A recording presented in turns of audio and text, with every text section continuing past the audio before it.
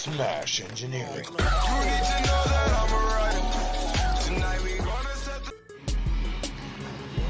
Okay, I'm gonna say this, and please listen to me. Go with your gut.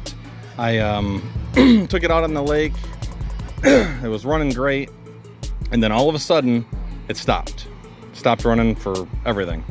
I took the, I had some tools with me, so I took the float or the carburetor bowl off. There was no fuel, so I thought, oh, my diaphragm's bad. So I put a new diaphragm in there. The old one was stiff, but not bad. I don't think it was bad.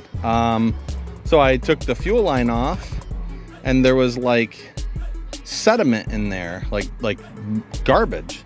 So then I thought, well, let's take the rest of this off. And that, if I may reference a movie over here, it ain't got no gas in it. That is the reason.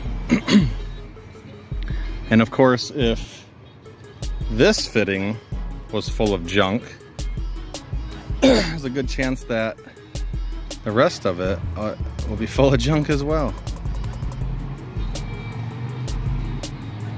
Yep, it's clogged completely shut. See that?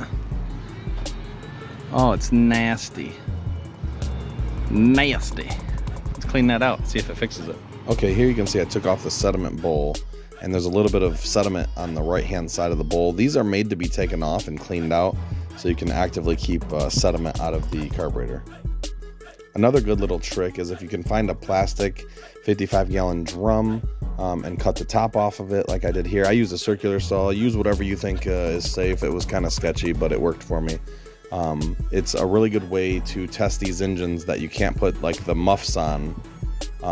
Here is the picture of the barrel underneath the engine, and I'm able to fill that up and know that it's getting enough water into that engine and it's not going to overheat. Also, I have a video on how to install a drain on these barrels.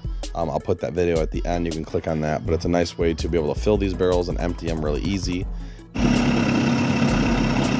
All right, so if you're not getting fuel to your fuel bowl, check all your fittings. Your sediment bowl doesn't lie to you.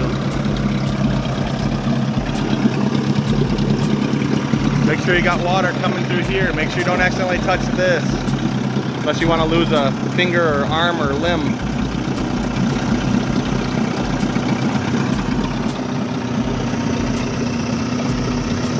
It's alive.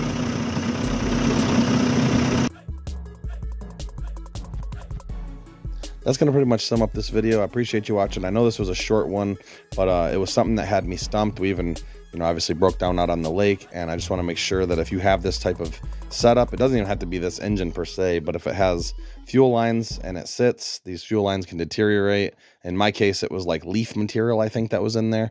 But anyway, this will give you some insight on what to do and get you out on the water next season and be just ripping out on the water and having fun. So thanks for watching, and we'll catch you on the next one.